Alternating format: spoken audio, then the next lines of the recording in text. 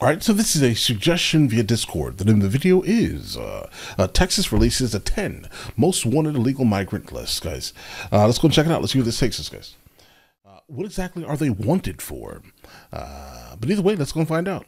Welcome back. Well, there were reportedly 10,000 migrants in Border Patrol custody yesterday. That's four times the limit set by President Biden's border executive action announced earlier in the week. Four times. The New York Post is reporting that leaked documents reveal tens of thousands of migrants could be exempt from these new Biden restrictions. They write, quote, a memo seen by the Post reads this. Single adults and family units who are very hard to remove may be considered for processing of expedited removal or placed into Section 240 removal proceedings. In plain English, Section 240 removal means they're released into the United States. President Biden was asked about his border action last night on ABC News. Watch. Do you wish you had done it sooner? No, because I would. That's enough. Then I would have been blamed for blowing up the agreement. Your opponent, Donald Trump, he has said of your executive action, he's pretending to finally do something about the border. Biden's executive order is weak and pathetic. Is he describing himself? Weak and pathetic? Bro, I mean, okay. Come on. Look, everybody knows what's happened. We had a deal. It was much broader than this, much better, much more accepted across the board. And he got on the phone and told the Republicans, don't support it. It will hurt me. It will help Biden.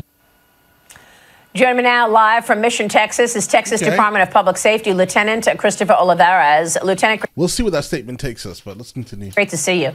Thanks very much for being Good to here. See you, good morning. I want to get your take on what the border encounters look like and assess the area for us post President Biden's executive order. What are you seeing? Well, Maria, good morning. Of course, there has not been any immediate change as far as any significance of a decrease in illegal border crossings since the announcement of the executive order. In fact, quite the contrary, the numbers as far as daily numbers of unlawful crossings remain the same, and an average of 4,000 a day. That's between ports of entry. That's not taking into account those that are being processed at a port of entry through the CBP1 app, or those that are being processed that are being directly flown in from other countries into the United States. So there has not been a decrease at all whatsoever since this announcement. One thing I can tell you, though, in Texas, though, ever since January, Maria, there has been a 74% decrease in unlawful border crossings in Texas because of our efforts, because of Operation Lone Star, because of what Governor Abbott has put in place, and because of tremendous work that our state troopers and National Guard soldiers have been doing on the front lines every single day. Now we're seeing this paradigm shift to the west. Arizona, San Diego, they're experiencing an influx because in those areas, you don't have National Guard, you don't have barriers, you don't have consequences. And one thing that really stood out to me, Maria, and I think it's very important for the audience to understand, is that this executive order has so many exemptions, and it's going to create more of an incentive for people to actually make their way to the border and cross illegally. For one, there's some countries that are not going to accept their own people back into their countries. You're going to see a more increase of unaccompanied children because they are exempt from this executive order, as well as medical conditions. So now that gives the Mexican cartels more leverage to use because of this executive order. And they're going to exploit more children. They're going to become more victimized because of the situation that are going to be coming across the border. So okay, hold on. All right, so who will not? Okay, so obviously, visa holders. I have no idea why that's even here. If you have a visa, you're allowed to come in. That's doing it the legal way, guys. So I don't know why that. So it wouldn't apply anyway. So you could probably just take that one off there. Unaccompanied children. I'm not really a fan of that specific line there, guys, because we've noticed specifically with some people coming across the border, what they've been saying is that they've been 22, 23 years old and coming through saying that they're 16. Bro, you are grown, you are not 16, but that's the scary one, because we know that there are instances where people are lying about their age and saying that they are very much so younger than they are. Okay, severe trial. Okay, and then again, the CBP1 app. This is a legal pathway. These two here are legal pathways, so that's not really the big deal there, guys.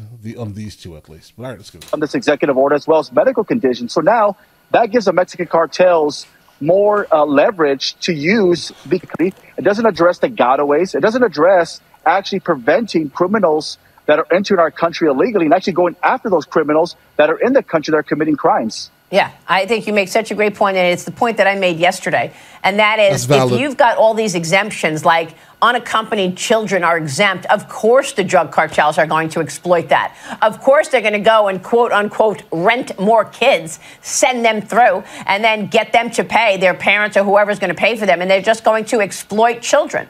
I mean, this is actually really serious, what you just mentioned. And I agree that that's what you would expect.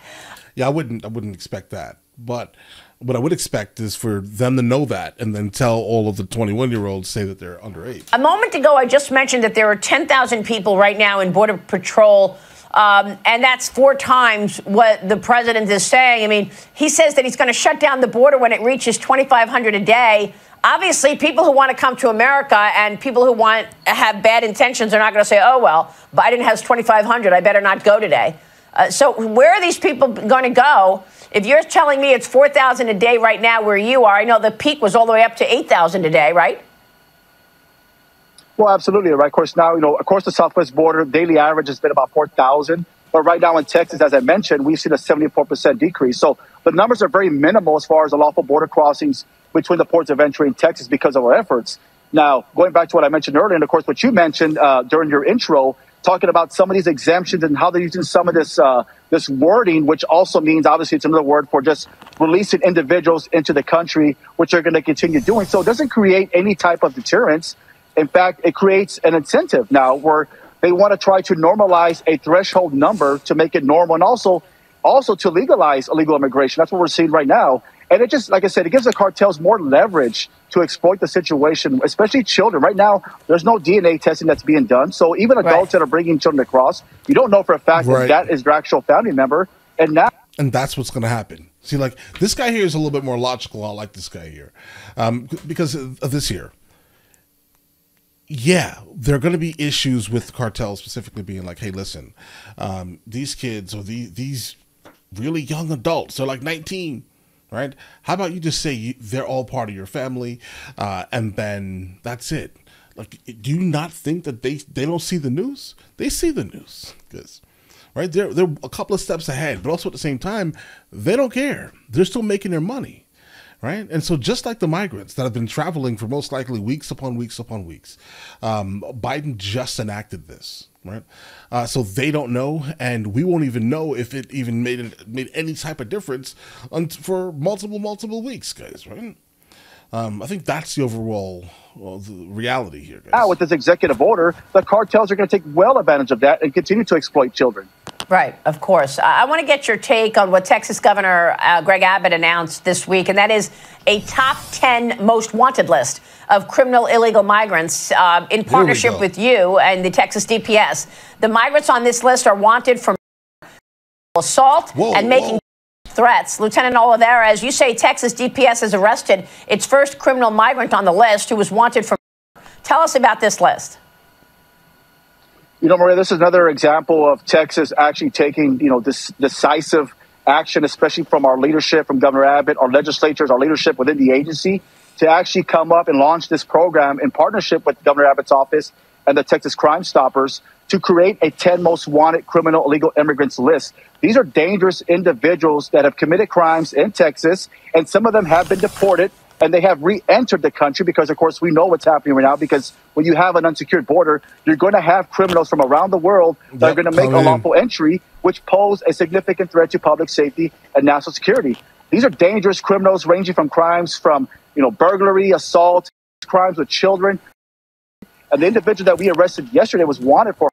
So these are dangerous individuals. Right now, since June 2011, we have documented well over 305,000 classified illegal immigrants that have committed crimes in Texas. Out of that number, 11,000 of those are wanted, and 4,000 of those are wanted for serious felonies. So these are dangerous criminals. But again, it shows what type of action we are taking, where we are actually addressing border security in Texas. We want to actually apprehend, identify, and arrest these criminals and take them to jail. So one thing that's very important too, though, Maria, is that we need the public's help. They're the ones that can provide information on these wanted individuals. So that's why I ask anybody out there that has information on any of these individuals, you can go to our Texas DPS website or the governor's website.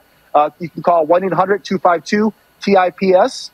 That's our TIPS hotline, and you can provide information for a cash reward so we can actually identify and bring these individuals to justice. Well, we've been worried about this Venezuelan gang that we've heard about that's raging around in New York right now. The NYPD told us that this gang from Venezuela is incredibly dangerous. Are those people on the list part of a gang? What's your? Yeah, it's Tren de Aragua is the gang that I'm referring to.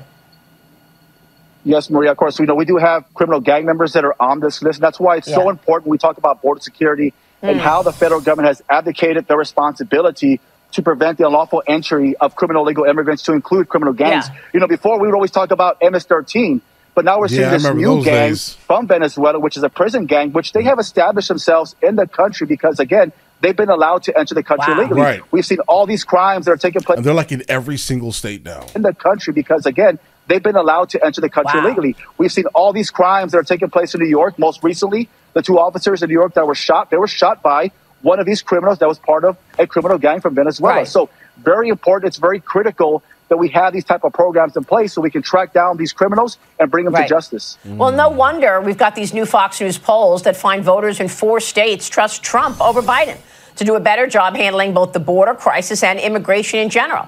In Florida, voters favored Trump to handle the issue by 21 points. In Arizona, it's 20 points. Voters favor Trump by 17 points in Virginia and by 22 points in Nevada. Lieutenant, everybody knows that under the Trump administration, these numbers were very different. And, the people who were coming here were much lower numbers. Absolutely, Maria. Of course, the American people are well aware of what's taking place. They are upset. It is impacting them as well. We've seen so many crimes taking place throughout the country, so many victims that have been victimized by some of these criminal illegal immigrants that have been able to enter the country illegally. Fentanyl, so many victims that have died because of fentanyl poisoning. And we see what's happening right now. That's why every state is a border state. It does impact every single person in this country. And that's why it all goes back to having strong, decisive leadership that's willing to take action, that's willing to prioritize the safety and security of the American people in our country. All right, guys, we'll go back to for a second here. Something that I think she said. In Arizona, it's 20 points. Voters favor Trump by 17 points in Virginia and by 22 points in Nevada. Lieutenant, everybody knows that under the Trump administration, these numbers were very different. And, the people who were coming here were much lower numbers. All right. And the reason why that is, let's go ahead and just explain that. Obviously, anyone, no matter who that person was, doesn't matter at all. But anyone that is attempting to control migration right now is going to be going through it. It doesn't matter who the person is. And I'm going to tell you this. I'm going to tell you why, for example. You can frighten the people into not coming. That may be an option. I guess it should. I mean, that's a crazy option, right? But I don't think the UN will like that very much. But the thing is, though, or the Hague at least, right? But the reality is that when Trump was president, what was going on in the world at that time, right? The 19 just hit, right? That was there. And people were not moving, right? There was no movement. You can come outside. So obviously the numbers of people that were coming and hitting the border were lower, right? That's just the logic of that, right? And now Biden is president. Now we are multiple years after the 19 has ended, and the destruction of what happened during the 19 internationally has been crazy. Right? Think about this here. Inflation in the United States of America is crazy. And if everyone is using our currency as a reserve currency for the most part, imagine how expensive things got in other countries. The reason why there's so much migrants moving internationally, and I mean this, it's not just here, internationally, is because of the damage that our dollar rising, right, actually lowering in value tremendously, right, has been, let's say, it's also wrecked all these other nations. And so now everyone is just like, well, gonna go to America. That's what's going on, right? And so the reason why the numbers are higher now and they were lower before is because of what's been going on in the world. Politics, guys, basically speaks on that. If you just look around the world at what's actually happening, right, you'll realize instantly it was going to happen no matter what. progress. Does it need to slow down? Yeah, tremendously. I mean, we can't take the whole world's population. Like we have the land for it, but we don't have. We can't do it, bro. Right? There needs to be some other countries, like maybe some ones in North Europe, that would, they could actually take on a lot more people. For example, but for some reason, everyone is flocking to us, and it definitely does need to slow. The reality of that case. But all right, listen, you guys all have an absolutely amazing day. Enjoy your day thoroughly. Guys, before we go, are you guys subscribed to the other channels? Logical Movie Reviews with Mr. L. Boyd along with Mr. L. Boyd Music. Both are found in the description. Check it out.